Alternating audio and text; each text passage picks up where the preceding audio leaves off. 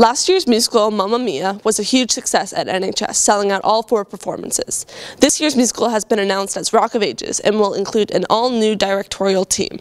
As this year's auditions approach, we interviewed director David Grout and musical director Susan Dillard, as well as students auditioning, to find out what makes the musical at NHS successful. I am going to do the musical because it just seems like a very fun environment, and I've never really done anything like it before. Last year when I saw it, it was really good, and it seemed like a lot of fun to be a part of. I hope to get out of the musical just the experience itself, and I also hope to make, new friends and meet more people that are interested in like things. I think in previous years, the people that have been running it, such as Bo, have done an incredible job making the musical what it is, and I know Susan will do a very similar job, and that the cast of the musical are such hard workers and will, I'm sure, bring a spectacular project to NHS.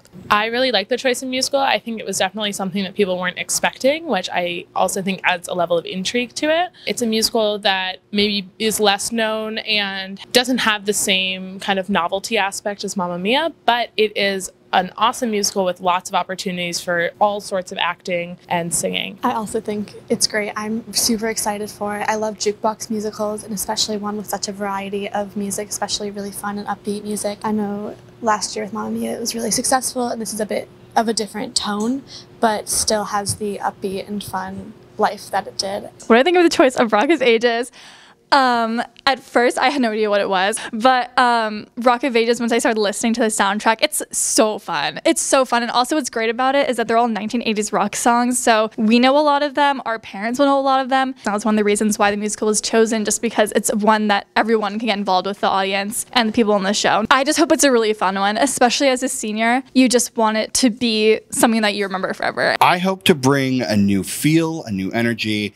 I hope to bring a new collaboration between NHS Theatre and NHS Music and make a fully collaborative production. Rock of Ages is a love story / love triangle story set in the background of the Sunset Strip in the 1980s rock and roll heyday. There's a website that will be emailed out and a QR code on posters around the school. There's a link on how to sign up. There's an audition form that you fill out and all the materials that you would need.